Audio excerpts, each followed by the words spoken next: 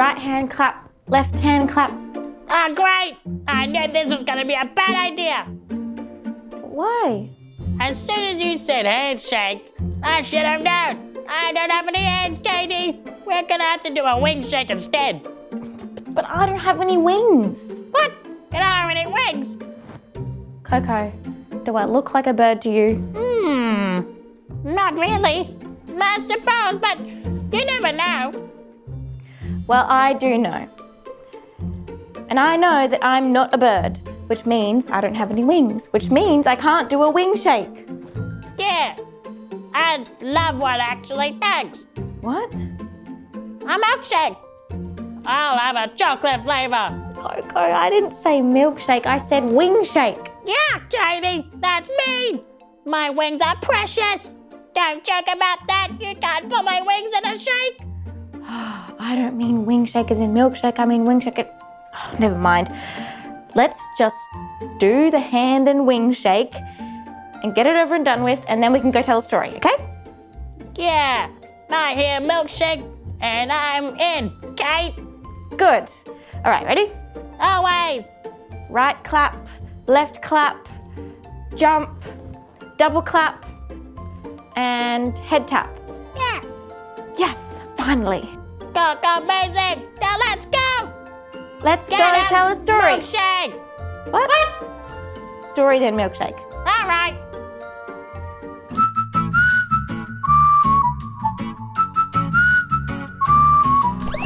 Come and play with Katie and Koco. That's the way. Get ready, let's go. Flying through the air with Koco, telling stories with Katie. You and I together, meeting my friends that help us every day. Katie and Koco, play and sing, pray and bring. You and I, we do our thing. It's Katie and Koco. Let's shake things up a bit, shall we? Let's see what you did there. Thanks, Koco. Are we going to shake things up, though? Are we going to shake up? How can you shake a story anyway? Unless you have an actual storybook, I suppose, which you could hold a handshake, but still, why would you even do that? The story's still going to stay the same, right? Even if you... Koco, if you don't stop talking, you're going to be the next thing to be shaken up. Got it? Good. When I said shake things up, I was talking about the story, but I didn't mean I was literally going to shake the story up like a milkshake, like you were going on about.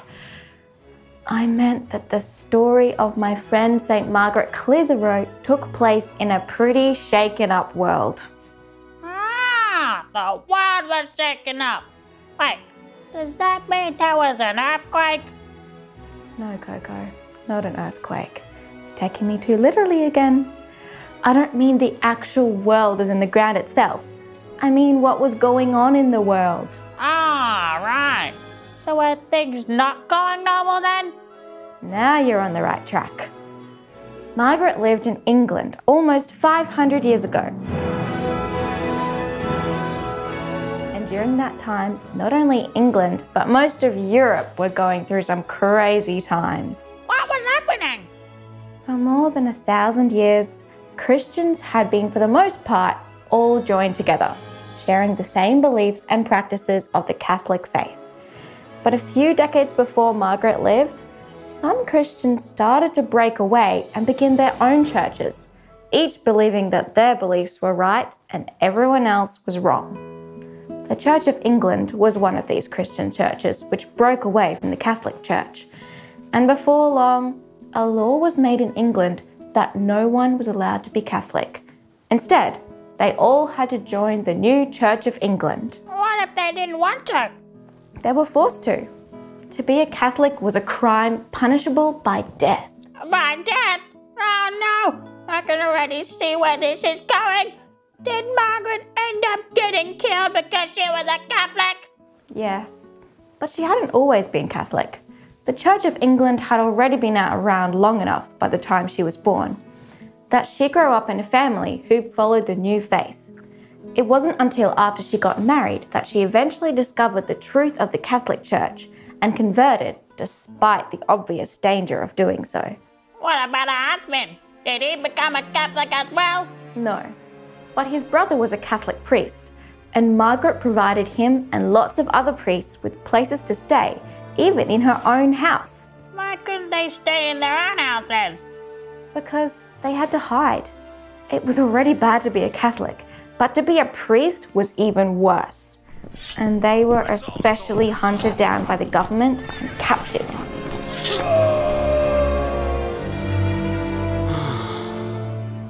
Ah, so Margaret was keeping them safe from being arrested? That's right. And the priests would say Mass in her homes, where other Catholics would also come in secret, as they weren't allowed to celebrate Mass in the churches anymore. That must have been tough. So every time they wanted to go to Mass, they had to do it secretly? Every time. Because they were afraid of getting captured?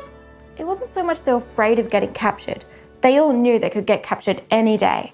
But they kept meeting together in secret because it was so important to them. And Margaret knew that the priests had to be protected as much as possible, because without the priests, they could have no Mass or any of the other sacraments. So they wouldn't be able to receive Jesus? Nope. Or have their sins forgiven in confession? Nope. Or get blessed when they were really sick or dying? Nope. Or get baptized or married as a Catholic or become a priest? Nope. Wow! I see why Margaret kept the priest safe then. It really goes to show how lucky we are that we can go to Mass and practice our faith so freely today. Imagine if every time we went to Mass, we were putting ourselves and others in danger of being arrested or even killed. Margaret must have been so brave! Did any of the priests she kept in ever get captured? Yes, many of them did. It was sad for Margaret and the other Catholics, because that meant there was one less priest who could minister to them. But for those brave priests, it was an opportunity to give their lives to God and die for Him. Do you think Margaret was ever afraid that she might get killed as well? She knew what could happen any day, but she wasn't afraid. Instead, the brave examples of the priests and other Catholics who were killed almost every day for their faith inspired Margaret. Sometimes, she would even go at night to the place of execution to pray that she might have the honor of a martyr's death as well. A martyr's death? You mean to die for Jesus? Exactly. And you said she actually wanted and even prayed for it. Is she coconuts? She wanted to give everything for love of Jesus, her life and her death. He had given his life for her, so she wanted to give no less in return. She loved him, especially as she knew him in the Catholic Church. Wow, her prayer was eventually answered, wasn't it? It was. After sending her oldest son to France to be trained as a priest, her house was searched and she was arrested with the charge of hiding priests and holding masses in her home. But when she was asked if she wanted to try to prove if she was innocent or not, she refused. The only people who could be asked to prove that was her own young children and her servants, and she didn't want any of them involved in the cause of her death. If one of your parents had been arrested for going to Mass, you wouldn't be the one to say that they had, and then send them to their deaths either, would you? Margaret had prepared herself for death and the glory that waited her afterwards. But she still didn't want her kids to feel that they were responsible for having her killed. Her kids still must have been so sad that they were losing their mom now. And that was probably the hardest thing for Margaret as well, to leave her children without a mother. But when she was arrested, she had no choice.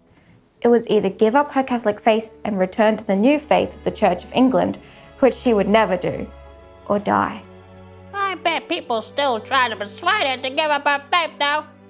They would have thought she was coconut. Margaret, think of your family. Don't throw away your life for nothing. Spare yourself for them. No, Sheriff. I die for love of my Lord Jesus. Jesus must have been so happy to be loved and liked by him. Extremely happy, Koco. And do you know what made it even more special? What? Margaret gave her life to Jesus on Good Friday, the same day Jesus gave his life for her and all of us when he died on the cross. He would have carried her straight to heaven in his own arms. That's amazing! And he would have taken extra good care of our kids too, wouldn't he? Now, they just had Mary to be their mother. Yes, and Margaret trusted that they would be taken good care of by God and his mother. The last thing she could give them was her own prayers that they would be as faithful as she was. She even sent her shoes to her daughter Anne as a sign that Anne should follow in her mother's footsteps. Wow, those were pretty big footsteps to follow. They were indeed. But all three of her children managed it when they grew up. Both of her sons becoming priests and her daughter becoming a nun. With a mum like this praying for them in heaven, I'm not surprised, Katie. Nor am I, Koco. Let's ask her to pray for us too. Dear St. Margaret Clitherow, thank you for risking your life to protect God's priests and not letting anything frighten you from serving him. Help us to be strong in our faith like you and be grateful for the freedoms God has given us today.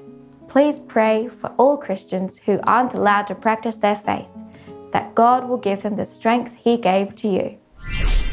Katie, if you're trying to go somewhere, I don't think you're ever going to arrive. You've been going back and forth for 2 whole hours. 2 whole hours? I don't think it's been that long. It feels like it. Sorry. What are you doing anyway? The more you take, the more you leave behind. The riddle, I knew it. Well, what's the answer? So you were walking. Is it walking? Yep, the more you take, the more you leave behind. You're taking your foot away? Do I leave my foot behind? No. And do I take my foot? No. So what's something that you leave behind every time you take it? What if you try to take something and every time you take it, you actually leave it behind? Means you're a forgetful criminal. Okay, interesting answer, Koco. Kids, do you have any ideas? The more you take, the more you leave behind. Your shadow? I don't really take my shadow. It kind of does leave behind me, but what else goes behind me the more I take? The more I take, the more I leave behind. Your footsteps! Yeah, good job. You good at kids? That's what you were doing. Yes. We arrived, finally. At least I didn't take 2 hours to guess the riddle. I think if it took that long, I would have forced you to give up and just told you the answer. Never. I will never give up. Well, good. So far you haven't. Probably because of all the hints I give him. Yeah, well, I need to give the kids a chance so I can get it straight away. That would be showing off anyway. Oh, yeah, and you would never do that, would you? So, Katie, are we going to get a milkshake now? A milkshake? Yeah, you promised. I did, didn't I? All right, well, how about we make one? With what? Follow me to Crafton. What's crafted? It's like kitchen, but where you make craft. Make craft? But I thought we were making a milkshake, Katie. Come on, Koco. Katie! Come on, don't take up another 2 hours. Coming! Hello, it's craft time again. It's craft time! And today we're going to be making a life shake. A milkshake! So do you remember how St. Margaret Clitherow got her life just shaken up and the world was just going crazy? And so we are going to make a life shake. So we're going to put inside all our crazy things that are happening in our life, then we're going to shake them up, and then it'll be like a drink with our life in it. So what I got is a cardboard cup, a paper straw, some coloured textures, a rubber band, and some coloured paper, a pencil and scissors. So first of all, we need to make the top of our milkshake, because to shake it up we need a top. Milkshake! So we're going to use this small green piece of paper for that. So take that out. I'm going to measure how big it is by turning it upside down. I'm going to trace the outside, but I need it a bit bigger than that. so I can fold it around the edge of the cup. Around that circle shape, I'm going to draw another larger circle. This one doesn't have to be perfect. And then I'm going to cut around the larger circle.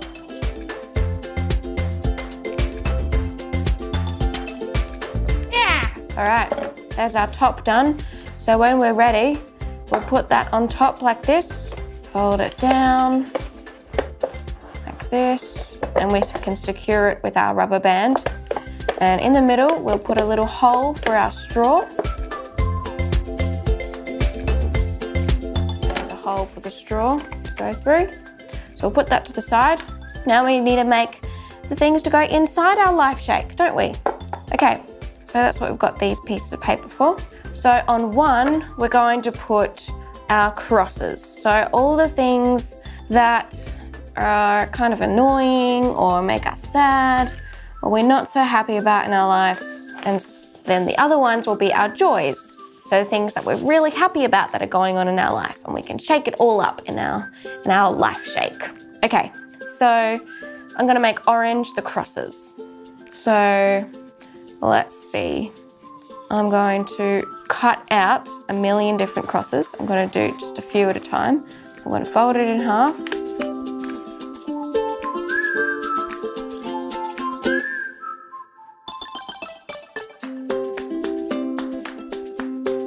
So I'm just going to draw the outline of a cross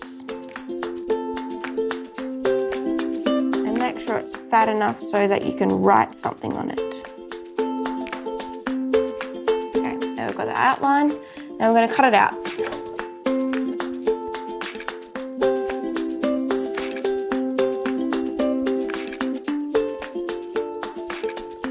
Okay, put all those scraps to the side. And here's all our crosses. Look at them all. And then you can write something on each of them. All right, Koco, what's a cross? You have wings instead of arms. You have wings instead of arms. Interesting, because you feel left out sometimes. Okay, sure. Why not? No arms. You can put whatever is upsetting you right now. Apparently this is what's upsetting Koco, and then you can pop it inside your life shake. There we go. Yeah, that'd be really cool.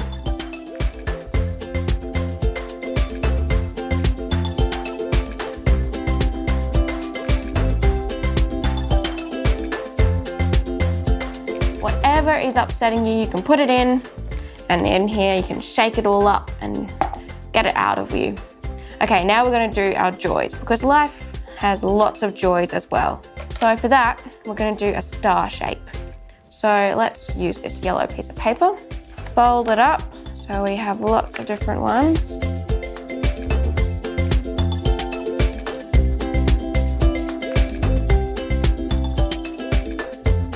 Okay, let's draw a star shape. And we can cut around that.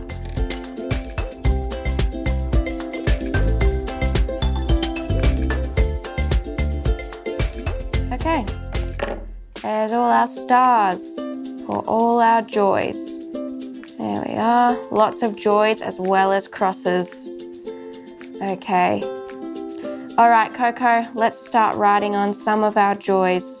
What are we happy about right now? You didn't make me a milkshake. That we're doing Katie and Koco. That's a good one. And you kids can put that as it's your joy that you're watching Katie and Koco. I'm sure it is. Let's put Katie and Koco. Yay! That's a good joy. Let's pop that in. Remember, I'm getting you a real milkshake at the end. What about that? Yeah? A real milkshake at the end of the show. Real milkshake. There we go.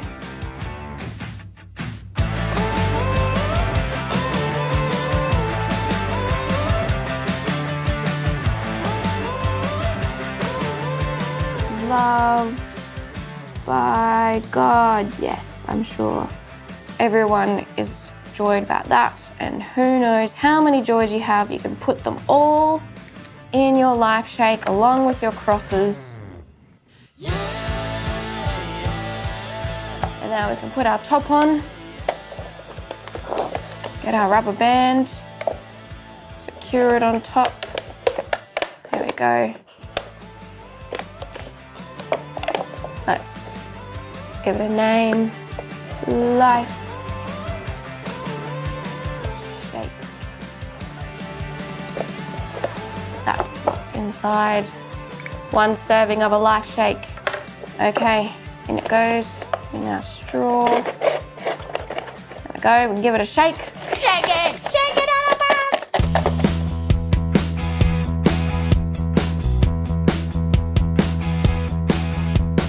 Hi kids, if you'd like extra instructions on how to make your very own life shake, you can find it at swpals.org.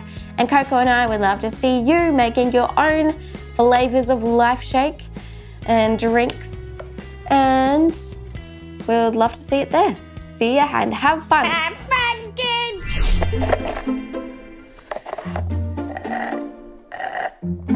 Yum, this is really good. Give myself a problem-free life then. Not really. It just tastes so good because it's all mixed up with all the good stuff. Let me try some. A hint of breathlessness, balanced with a friendly sweetness. Ooh, and a strong aftertaste of laughter. Nice, but still not as good as a normal milkshake. I wonder what the kids' life shake tastes like. I think they might get a new flavour every day. What do you think, kids? Different flavor every day, huh? That doesn't sound so bad. Katie, can we get a real milkshake now? All right, since you've been so patient. Let's go then. Tally-o, kids. See you next time, kids. Follow St. Margaret Clitherow. Follow me, Koco. Let's go. Come and play with Katie and Koco. That's the way. Get ready, let's go. Flying through the air with Koco. Telling stories with Katie. You and I together. Meeting my friends. Friends that help us every day. Katie and Koco. That help us every day. Katie and Koco. Play and sing. Pray and bring. You and I, we do our thing. It's Katie and Koco.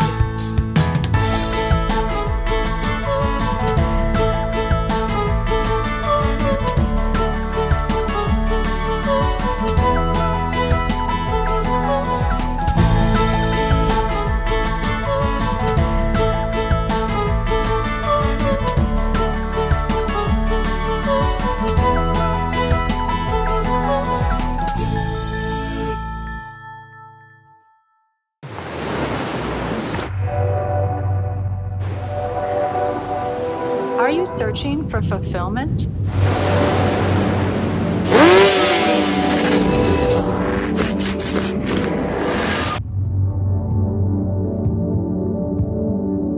Discover true happiness. Stay tuned to Shalom World.